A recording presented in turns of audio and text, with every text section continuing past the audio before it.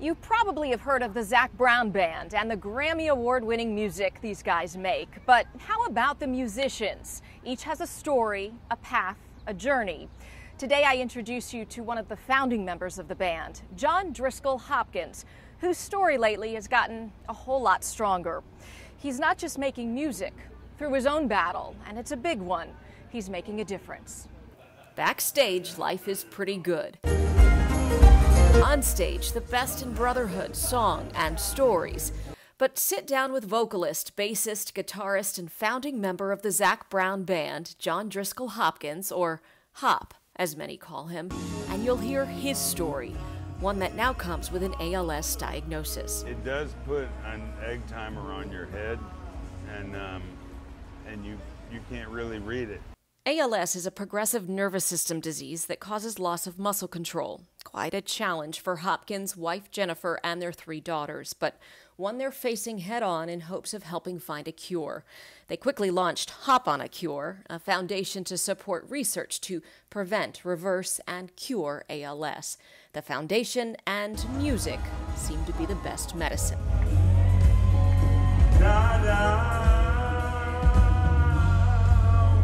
Friends, the time has come. Raise the roof and have some fun. It makes me feel normal to be on stage, and that's a real positive part. I mean, a lot of this treatment is laced in positivity. You have to have a positive outlook, and you have to be surrounded by people that bring you up, and not people that say, I'm so sorry, are you okay, are you okay? Like, let's go do this, let's get out there, and I've got that here. And I'm enjoying their company and just this life that we've built. Together, this group has built a multi-platinum Grammy Award-winning Southern rock band. On his own, Hop has created the John Driskell Hopkins Band, Brighter Shade Studios, and Life with His Girls. They can follow any path that makes them happy, but I want them to be confident and kind.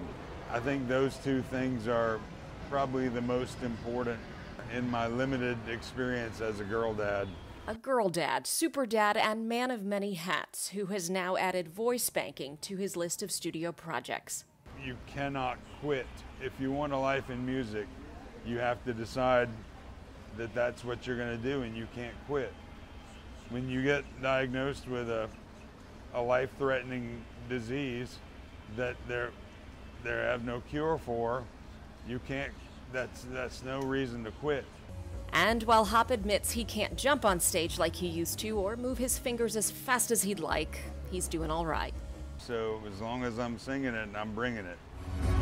For more information on Hop on a Cure, for Hop's messages and how you can help or simply buy one of his shirts, just head to my website. That's paigekornblue.com. Look for the health and wellness section of my blog.